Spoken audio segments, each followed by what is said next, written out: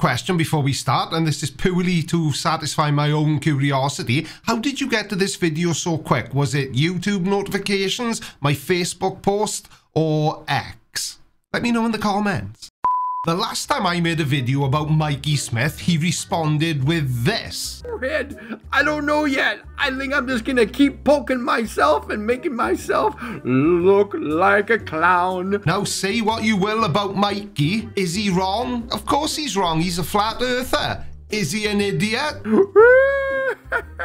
You can judge that for yourselves. Now, I came across a video on his channel yesterday where he was trying to measure the distance to the moon using a laser because he thinks that the moon is only 50 miles away. Now, why he doesn't just jump in his car and drive towards the moon and then show us that it's only 50 miles away is beyond me, but at least he's trying, which is more than can be said for most flat earthers. You can see the moon in behind me. I'm filming. My theory is that the moon is a lot less than probably closer than 50 miles away. You want to know how mental I am? No, we can see that from your video, Mikey. And isn't it handy that the moon just happens to be 50 miles away from you? So what about all the other flat earthers? How far away is the moon from them? Seems a little unfair to me. But anyway, let's have a look at Mikey's experiment and maybe a couple of his other videos if I can't stretch it out.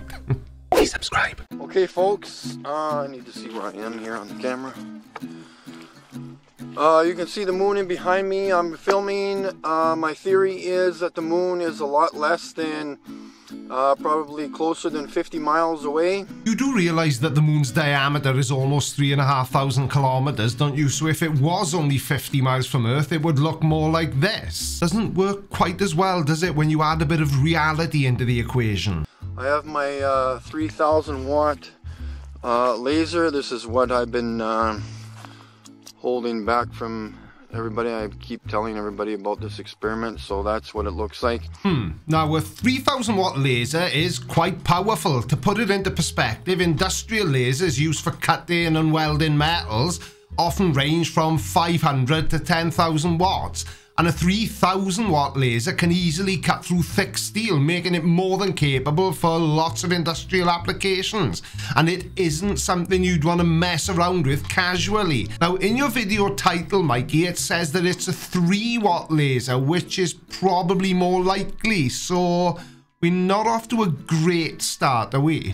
It has a visible range of 18 miles. How is 18 miles going to help you prove the moon is only 50 miles away? You won't even be able to reach it. Now, I know this probably goes without saying, but the Apollo missions placed retroreflectors on the moon's surface. And these reflectors are used to bounce laser beams from Earth for precise measurements.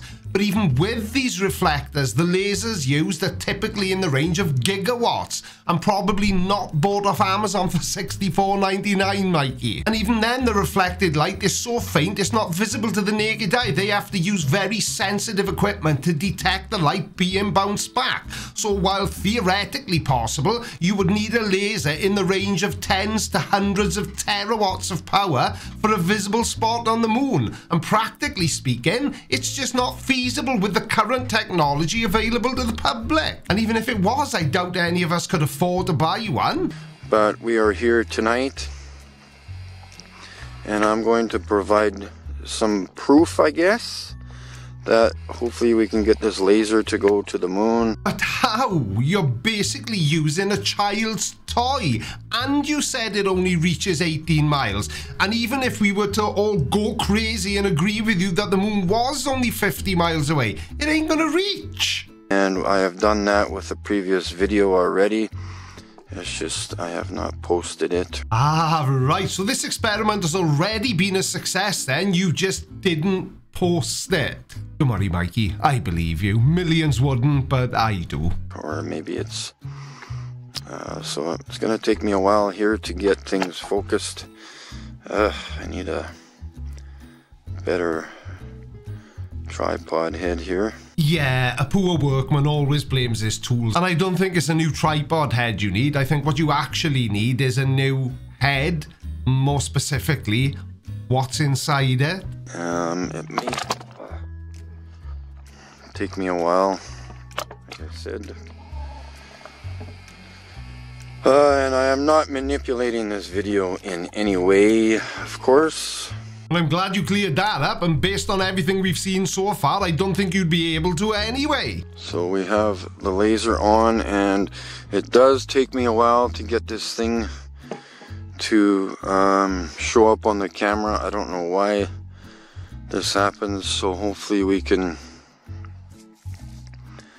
get it to work at some point here.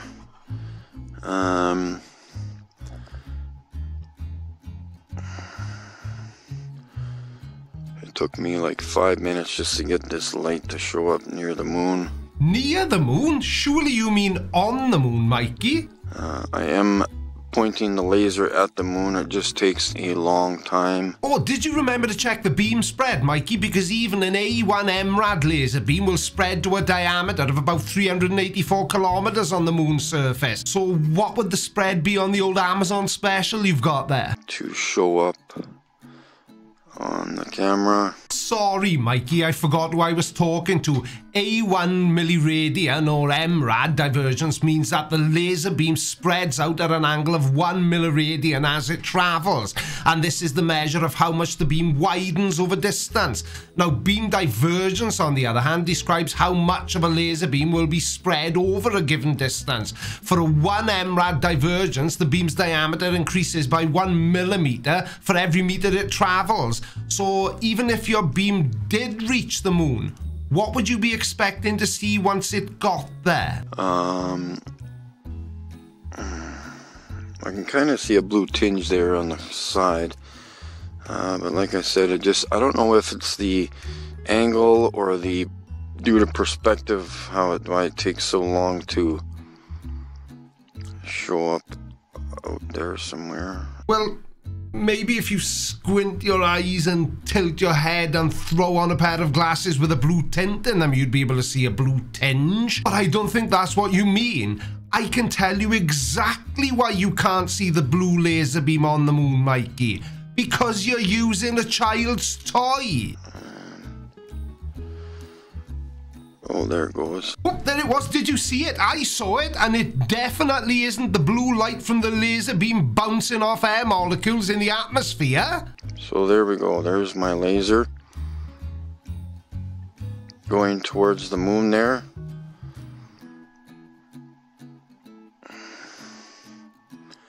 And it looks like I'm not even doing it myself, like in relation to what I'm watching on the camera. But that is my laser.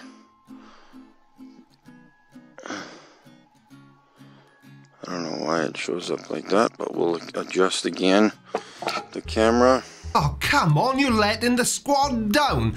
Focusing on distant objects at max zoom is a breeze if you ignore pesky details like narrow depth of field, atmospheric distortion and lens imperfections. Just hold your camera perfectly still, because we've all got hands like a surgeon, right? Oh yeah, and you need to hope the autofocus isn't having an existential crisis. But hey, if Earth were flat, maybe it would be easier. Maybe we can get it on this side. It's just... oh, I gotta get a better...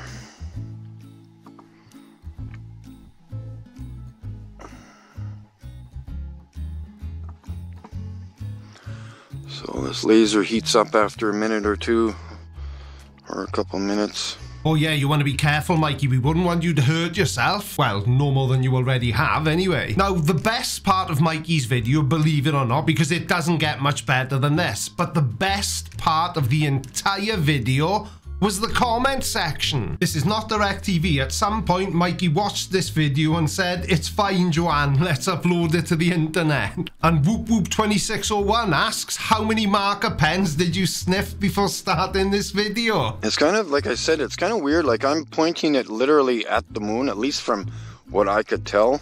Yeah, that's all very interesting, Mikey. And can you tell that this is the stupidest video anyone has ever uploaded to YouTube? And just in case you missed it in your own comment section, Del Monte wants to say something to you. I can't work out whether Mikey has been smoking too much marijuana or not enough.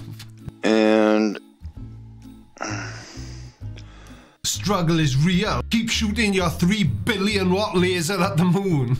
it's almost like a delay Now, Techna436 makes a good point, but before we get to that, Mikey, there should be a delay. There should be a delay between you thinking of something and then allowing that thought out of your mouth. Then you wouldn't get yourself into this sort of situation. There are no stars. This is fake. How do you do this? CGI. Or...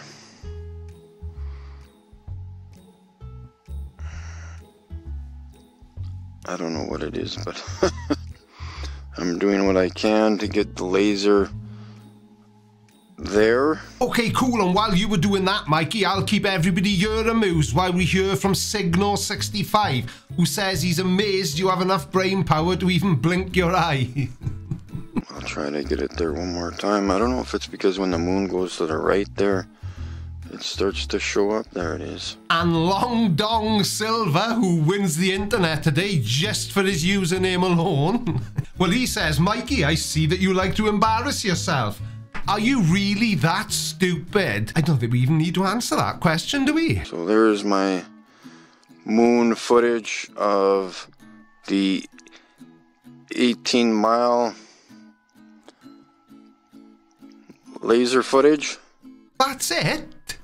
Your video was 8 minutes and 18 seconds long, and 8 minutes of it was you trying to focus your camera. No wonder John Boycher 1962 says your brain cell must be so lonely. Where is everybody? I'm the only brain cell left. And as you can see, it looks like it's going actually behind the moon too. So I would like some ideas and perspectives or opinions. I can do one better than that. I can give you an opinion and a perspective all rolled into one. But it's not from me, it's from your own comment section. You wanted a perspective? I'll tell you. You're stupid. Before I burn out, whoops. I rest my case. You're still here then. I hope you enjoyed this video and maybe even learned something new. If you did, then you'll probably enjoy this video as well. Don't forget to hit the like button if you haven't already and subscribe if you're new. And I will see you all again very soon, or in a few minutes if you do decide to watch this recommended video. Love you, bye.